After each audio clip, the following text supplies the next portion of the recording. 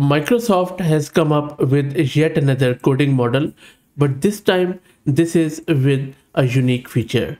This NextCoder is a code editing language model family based on Qwen 2.5 coder that uses a new fine-tuning approach called selective knowledge transfer or SEAL-KT. This is Fahad Mirza and I welcome you to the channel. If this is the first time you are visiting the channel, please like the video and subscribe to the channel.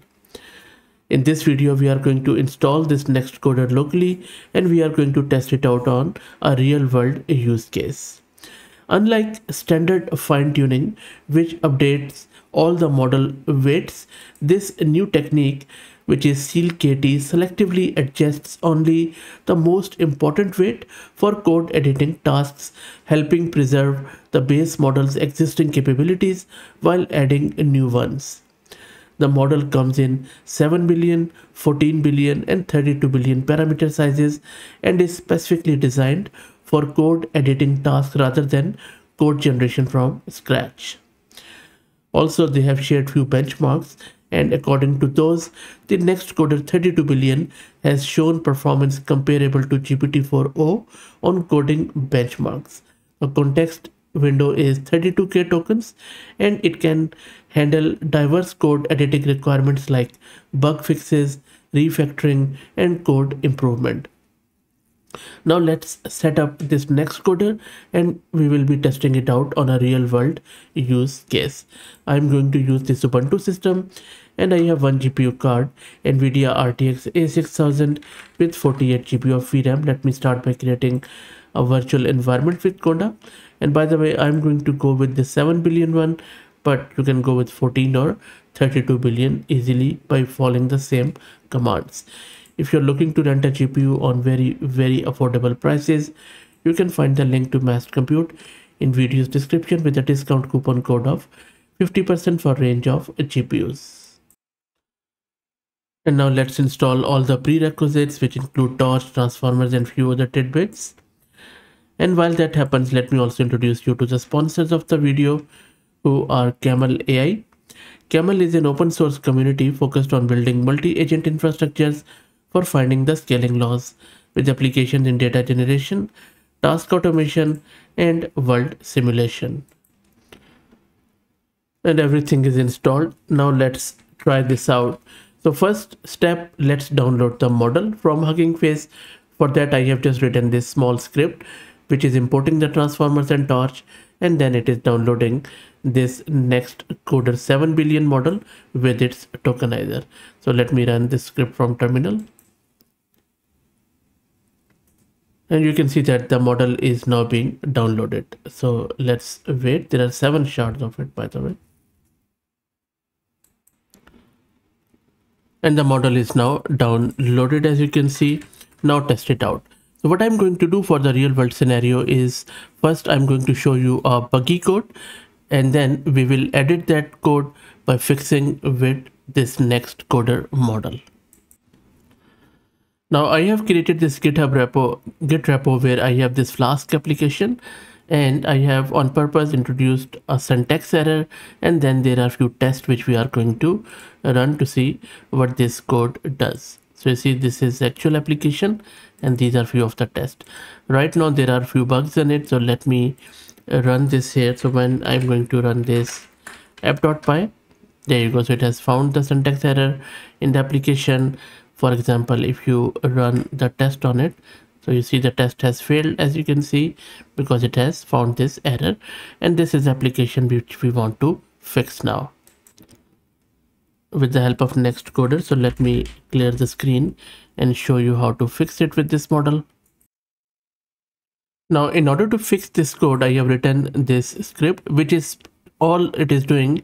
It is loading the model, it is going into our buggy code, and then it is providing this prompt to the model that you need to provide me the corrected version, and that's about it. It is loading the model with the buggy code, and then model is generating the output, which is a fixed code, and then we are getting it back. That's all we are doing. So if I go back and run this, wait for it, and then let's see if it is able to fix all of the stuff. So it is loading the model, And while it does that, let's also check the VRAM consumption. So just around, I would say under 18 gig of VRAM it is consuming. Okay, let's close it. And if I go back, it has already finished it. And this is a code it has fixed here. So if I just grab this code and I'm just going to copy this, because there are 3 to 4 issues here, so which I am going to check. I'll go to my VS Code. Let's go here and then replace it with this code.